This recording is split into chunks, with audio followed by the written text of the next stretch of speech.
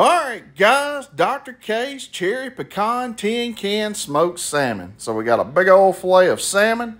We're going to cut 2 slits in it. So we got 3 separate pieces. I left it attached at the very end. Next we're going to come back. We're going to season it good all the way around with Lane's Kunami. Then we're going to braid that baby up just like braiding your daughter's hair. Once we get it all braided up, I'm going to tie the end of it up so it stays together. Then we're going to move on to some asparagus, a little olive oil, Lane's Kunami, get it seasoned up good, some multicolored cherry tomatoes. We're going to do minced garlic, red wine vinegar, olive oil, Lane's Kunami. Mix it up good, throw it in the fridge, let it get happy. Time to move out to the grill. Y'all seen me do this with Dr. K's.